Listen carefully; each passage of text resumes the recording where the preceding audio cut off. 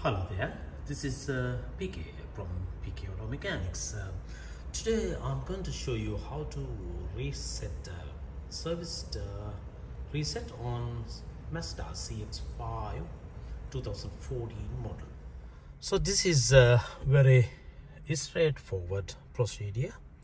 All you have to do, this is the ignition switch, starter stop button, which is you press this button 2 times, but make sure you're not going to push the brake pedal, otherwise your car, the engine will turn on.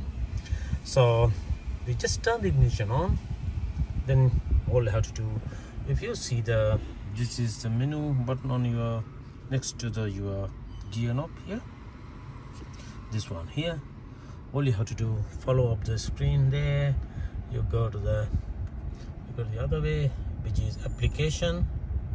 Once you get the application, you push the button to OK, then it come up with the fuel economy monitor, vehicle status monitor, vehicle telemetry transfer.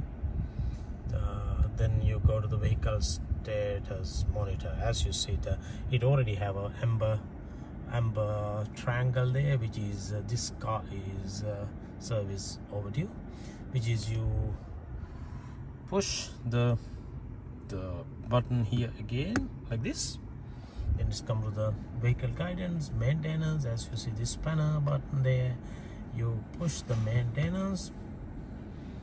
See, it's showing the schedule, 30 days 0 kilometers. You push this one there, then service past due, settings time, you just turn the knob clockwise, see, clockwise and anti-clockwise. You can go to this reset here. You want to reschedule the maintenance, you go to the reset. Yes, it's come to the 6 month 10,000 kilometers there. Then you all have to do, just or you can go back, or you can go to the main menu, which is then you can select the function you want to do. Okay, that's all. Thank you so much for watching. If you want to, please subscribe me, and if you have any questions, you can send me the messages. I'll happy to answer when I have a time. Thank you. Bye bye.